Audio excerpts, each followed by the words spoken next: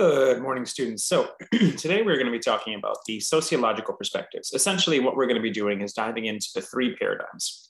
Now, before we get to the slides, let me kind of go over what these three paradigms are, right? And it's going to be important for you to learn this because one of the assignments that I may or may not have as extra credit is having you look at the world from these perspectives, the topics that we're covering. We cover so many different huge and important topics from the perspective of the sociological understanding. And to do that, you have to have an understanding of what these paradigms or these perspectives are. And there are three major ones: structural functionalism, conflict theory, and symbolic interactionalism. So I'm going to be taking you down a little bit of a path here of how we, from the sociology study and branches, cover these sociological perspectives and why they matter.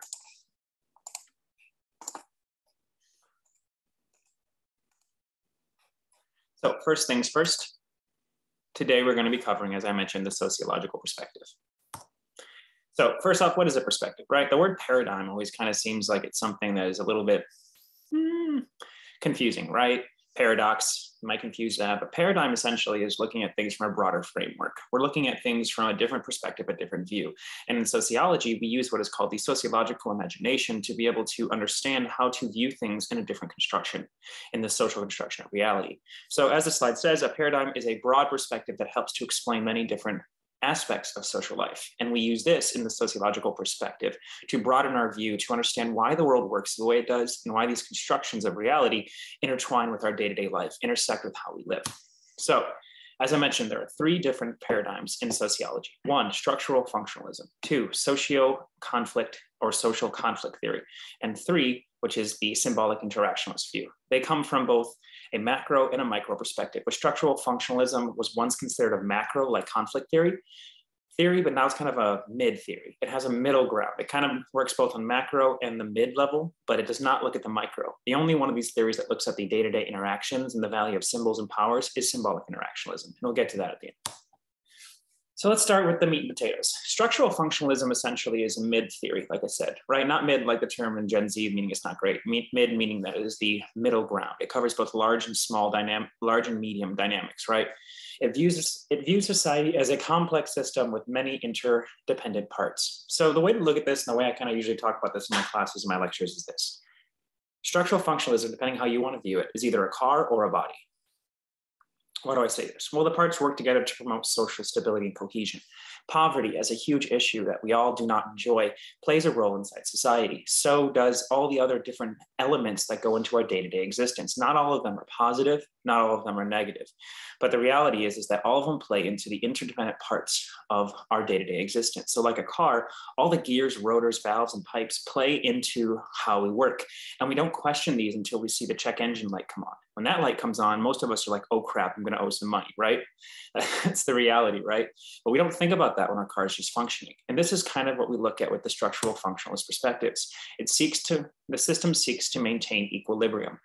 Poverty enforces the ability to be able to want to gain wealth. Wealth is the goal. It becomes the value that we're looking for, right? We all have a value that we want. We talk about values and beliefs to be wealthy. So these tend to ignore the conflicts between groups. So we're not looking at this from the conflict perspective of social inequality and equity. It's more about how does society function? How does it move forward? And it moves forward through changes and results from gradual adjustment to engage or disengage. So when that check engine light comes on, structural functionalists use what is called the idea of manifest, latent, and dysfunctions. So if the intended function is working, we're fine. If there is a positive latent function, that might be okay, right? This might be a good thing. But if there is a dysfunction causing that check engine light to come on, then society is able to look at it, try to figure out that part. So think about the human body. If we have a virus, we have to figure out how we're going to solve that. That is what we're looking at with structural functionalism. Now, there have been grand theories that have been talked about in regards to this. There have been more of just theoretical perspectives, but functionalism essentially views everything as an interdependent parts that go together to create the whole of society that we have created. So think about it like a car, think about it like a body. We're looking at how it all functions together, not the conflict between groups. We're trying to figure out, does this maintain the equilibrium of society? Now, some key elements to this is the social structure. Every single day, we maintain the social construction of reality. Essentially, what is normal, what is not, what are the norms, how do we engage in day-to-day life? How do we follow these rules? Why do we have these rules? And are they functioning to benefit us, right? We have the hidden curriculum of education. This teaches us the rules, rights, and regulations of society, the shifts and osculations. It allows us to understand how to raise our hand, how to wait turns, how to queue in lines, how to gain academic knowledge, manifest and latent functions, right? Also dysfunctions. Basically, any act or process that contributes to the maintenance or the maintaining the equilibrium society of the social system is what is the key element of structural functionalism. Now, there have been plenty of challenges to functionalism that, for example, a very famous one is that in the idea and the origination of functionalism, homosexual relationships or being a part of a queer community was viewed as a dysfunction. The reason for this is because they were viewing it as it did not create childbirth. It did not continue the existence of life. Now, with the idea of adoption and the idea of LGBTQ rights and people being able to raise families and society being able to keep continuing, it's not being viewed as such. But in the views of functionalists, originally, this is one of the controversial topics, they looked at it as not engaging in the continuation of society. This is why it was viewed this way. So the social functions of our day-to-day lives are a very big, important part, right? A complex and interconnected machine, and a social structure is any act that contributes to the maintenance of social systems. Social functions are stable, routine-like patterns of interaction. So why do we go to the store? How are stores functioning? How do we get food? How do we get our car repaired?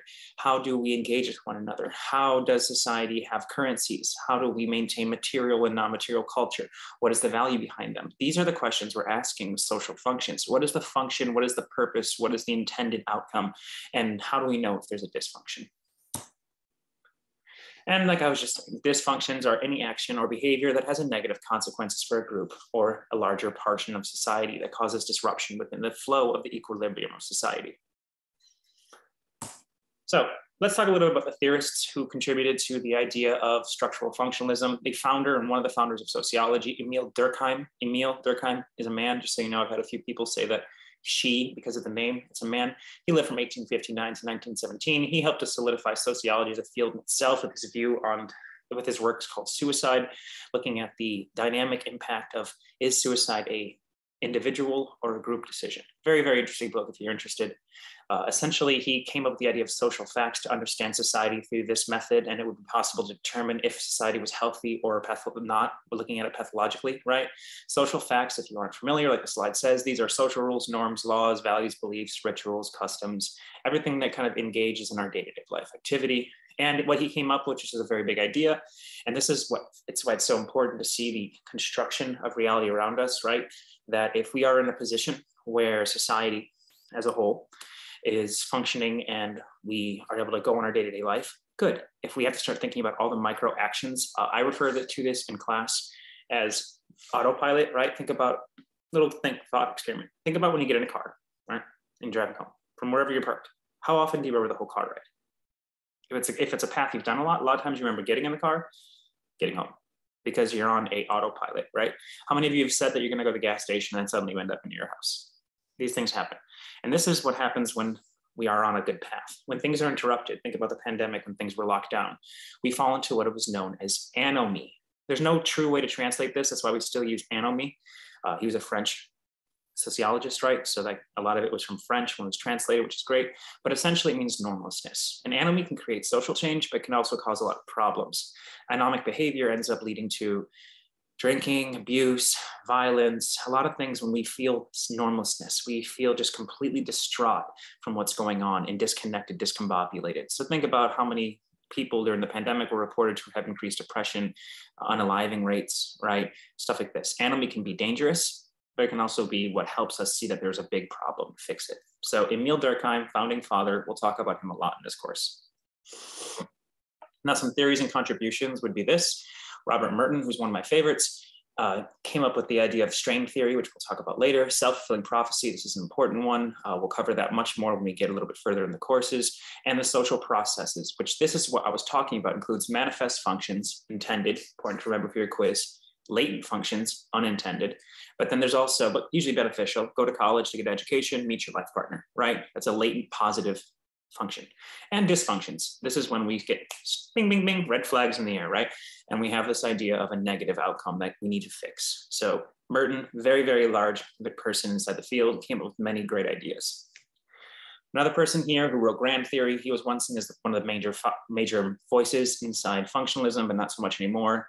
He wrote The Social System, which is very interesting if you're at all wanting to learn about him. But Talcott Parsons, he was kind of a very wordy person, kind of like me. He wrote the Agile paradigm, which is adaptive goal attainment, integration, and pattern maintenance, basically looking at how we engage with the social structure of life. This is how Parsons views social systems. Is there adaptation? Is there goal attainment, integration, and pattern maintenance? And this will tell how we understand. He's been challenged throughout the years. He was considered a major voice inside the entire paradigm, but as time went on, he's been a little bit challenged here and there. So not many people really refer to Talcott Parsons as much. Herbert Spencer wrote the first book. He used the word sociology, the study of sociology, so he gets a lot of credit for that. Spencer rejected the earlier notions of Comte and Marx and believed that the market forces the control of capitalism as opposed to class struggle in support of communism. Spencer's works inspired many sociologists as well as Durkheim, so he has a lot of help towards our life within the field of sociology, of course. And this pulls us into the next theory. So if you're a little worn out, you can pause. However, we're going to now talk about social conflict theory, which if you're a fan of Marx, you may know that name. He was one of the main contributors to this field. It's a macro theoretical perspective, meaning it doesn't consider itself as small issues. It doesn't care about if there is a battle between two different groups. It cares about what is the outcome for all of the groups because of this. It emphasizes inequality in power structures in society, bourgeoisie and proletariats, right? Views society as a structured system based on inequality. Things are happening because the powerful are not allowing the unpowerful to have anything, and thus the lack of people who control the means of production and those who produce the means is not equitable, thus creating conflict. And social conflict between groups over scarce resources is the norm, and that stimulates change. Well, if we don't have rights to this, then we're going to rally and try to get rights for this. This is where we look at with social conflict theory. Some key elements for this: society structured to benefit a few at the expense of the majority, right? We all know this, the 1% conversation. I feel like a lot of you have been at least somewhat educated in regards to social conflict theory, even if you don't know it, because it's the battle of inequality and equity, right? The idea that the rich control everything and that nobody gets anything unless you're part of the powerful. So this is the conversation that Marx talked about: the proletariat, the poor, versus the bourgeoisie, or as we now commonly call people who are wealthy, they're acting bougie. That's where that comes from. Many times this is based around race, class, sex, and age are linked to social inequality, the intersections of our life and the lack of resources. We're seeing this right now with the overturning of Roe v. Wade, right? Sex and are very much, or gender rights are being taken, reproductive rights. So who's taking that? Well, white men are part of the Supreme Court, right? So we're looking at this idea of the powerful being able to strike down laws that they feel aren't as important because it doesn't impact them. So you're looking at the idea of the proletariat versus the bourgeoisie, and dominant versus minority group. Again, same thing before as what I just said. This is this idea of the group who's in power taking advantage of those who are not. So incompatible interests, major differences, and this is it's a locked in internal conflict. If you want a little TLDR, some fun fact here, Marx thought that capitalism would actually fail in the 1800s when we rose up against it, right? But major key person here to mention, who we'll talk mostly about in this class with regards to social conflict, is Karl Marx. He's one of the founding fathers. He created conflict theory. He co-wrote the Communist Manifesto with Friedrich Engels, right? And that's a big book. He rejected the concept of positivism, which was founded by Comte, who's viewed as one of the first sociological minds, right? And essentially people actually refer to themselves as Marxists. So you probably heard that term before, but his views on the battles of the rich and the poor are very well known, and his views on social conflict are very well appreciated. Max Weber, who's a huge, huge theorist, very, very important, super important. Weber, by the way, it's not Weber. Known for his book, The Protestant Ethic and the Spirit of Capitalism, essentially looked at the idea of religiosity and how it applied into social values. He believed in the idea of Verstehen, or putting yourself into someone else's shoes to understand their situation, and maintaining the idea of value neutrality through doing so. He did this with Dilthey, and they introduced the important concept so that you can't understand something until you've lived it. Weber's work with anti-positivism versus positivism led to the fields of research methods, which you'll probably take here in many other classes, and we'll talk about it in this class as well, right? This is the qualitative sociology, where we seek to understand the behaviors of people by reaching out and talking with people and getting their understanding, and then using that data in a quantitative or a number-based system to figure out how we can find things here. His books on conflict and interaction are amazing. In my opinion, he's prophetic. He's so interesting. His works are so powerful on authority, power, groups, behavior. He's got the good vibes around him. Weber we'll talk about a lot. And contributions as well. C. Wright Mill's major contribution is his work on grand theory and talking about it, as well as the sociological imagination, which he penned. It's how we view the world through sociology. Mills is a great theorist in general, but sociological imagination, the white collar, and coming up with the power elite are some of the major things that contribute to him. Continue here, we can talk a little bit more quickly. George Simmel, he worked on the idea of groups, very important individual. We'll talk about him, how things change based on the size of a group.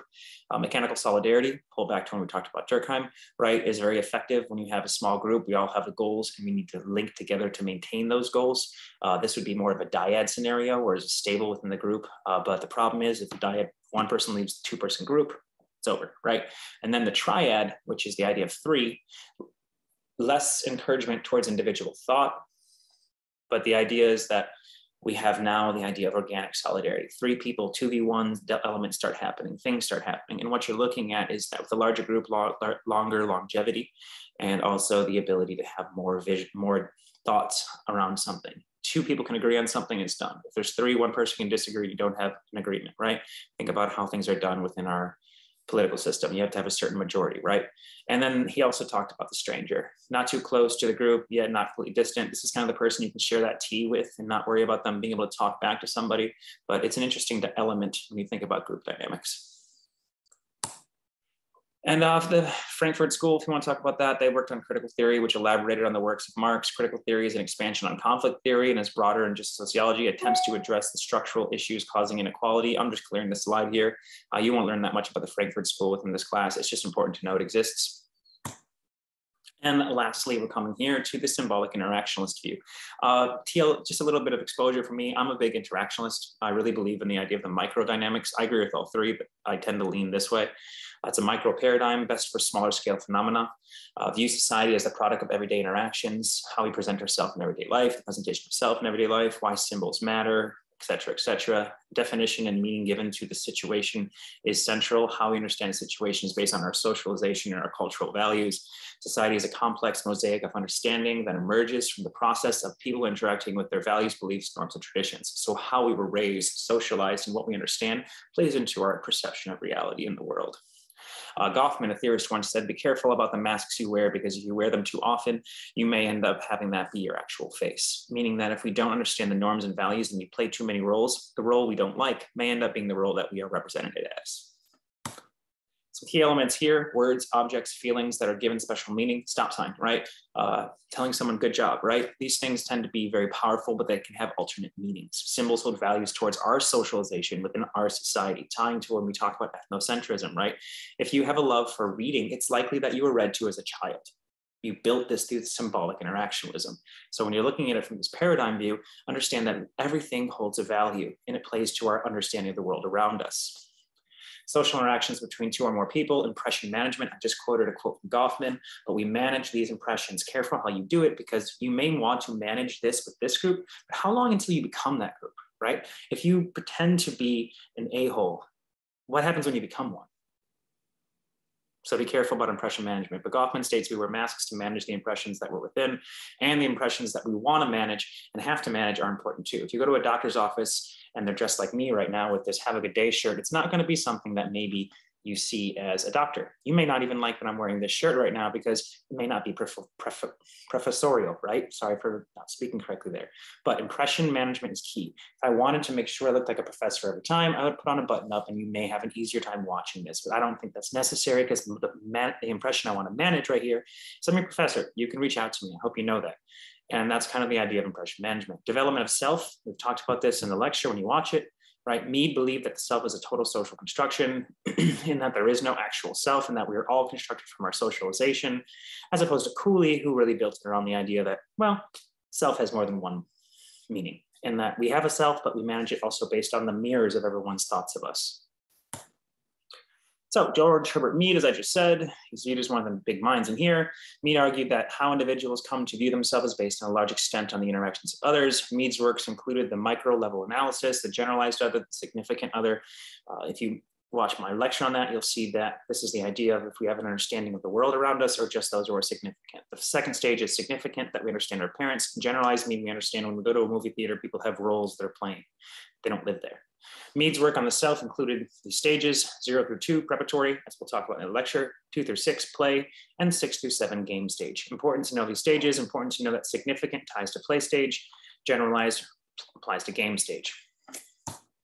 Just mentioned Cooley. Cooley's famous for his looking glass self and quite other few theories, but looking glass self is the one most people know. This is the idea that I know who I am, or I think I am, but my friends think I am, my mom thinks I am, my brother thinks I am, Dave thinks I am, Steve thinks I am, Jennifer thinks I am, and that builds a whole construction of who I think I am. So that's kind of the idea of the looking glass self. It's a mirror. I see myself, but everyone else sees me, right? And then I build that construction of who I am. He wrote the book, Social Organizations. Cooley formulated the crucial role of primary groups, aka our family and the first people who raise us and the importance they play into our world. This is a play group and community of elders. And he also talked about secondary groups, which is the idea of our friends and family and how they socialize us outside of family, like when you go to college or high school, or you're socialized by others. The social process emphasized the non-traditional tentative nature of social organizations and the significance of social competition. It's a good thing, right? We are taught through social interactions who we are, how we are, and what we do. Some theorists here again for contributions. We have Erving Goffman, who I quoted earlier. He wrote the idea of the dramaturgical approach, AKA dramaturgy. Goffman used this method of ethnography, which is observing social interactions to make connections, being able to go out, experience your world, very much tied to Weber's idea of Verstehen. Very notable work. I'm a huge Goffman fan. I'll probably quote him a lot. Some notable works for him was The Presentation of Self in Everyday Life in 1956, Asylums, 1961, and Stigma. These are 3 books I highly recommend you read. They're kind of on my you should read for this course. They're hard. He writes very, very detailed, but he's very interesting. He's famous for his work on pressure management, his idea of front stage, backstage, life's a stage, and we act based on who we're facing. And then stigma management, right? How we manage our stigma and how we manage the idea of discredited versus discreditable and how people view us. Are we hiding something? There's something unable to be hidden. And how does that stigma play into who we are? How do we manage impressions to avoid being categorized in a negative light? And then he also worked and coined the term total institutionalization. Think about these state-run psychiatric wards he actually originally helped close. These places would degrade people and give them resocialization to take away their values, per se. But yeah, that is a quick overview. Tying to what this is, why I wanted to make this important, has to do with the construction of reality. We in sociology do, and absolutely do, use these paradigms to look at the world. When we're looking at poverty, when we're looking at social engagement, when we're looking at political and social uproar, we try to think, is this a large-scale issue, macro, conflict theory? Is this an individual issue, symbolic interactionalism? Is this kind of a mid-level thing that we're seeing dysfunctions in our social construction of reality? Understanding these paradigms when we're going through the class is important. I want you to always keep your thinking hat on, and I want you to think about this. How is it being looked at from structural functionalism, symbolic interactionalism, or conflict theory, and why does it matter? Talk about this on Yellow Dig. It's interesting. Understand these paradigms, and it's good for you to get an understanding on them in general, because what's going to happen is I'm likely going to have a paper for you to write, and I'm going to ask you to write from these perspectives. That will conclude our lecture for today. I hope you enjoyed it. I hope you took something from this. If you have any questions, please feel free to follow up with me or my TAs. Thank you so much.